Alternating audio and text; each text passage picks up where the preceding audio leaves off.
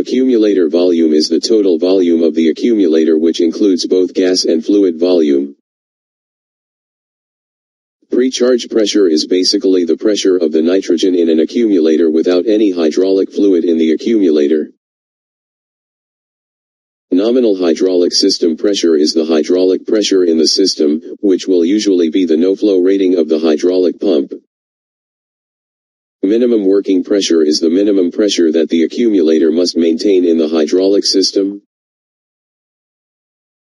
All accumulators are designed to be used at a specific pressure or lower as a pressure vessel that contains high-pressure gas. This pressure is referred to as the maximum working pressure.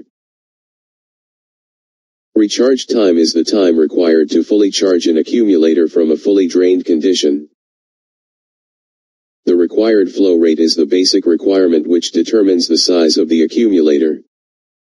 Necessary discharge flow of accumulator is the total amount of fluid required for operation.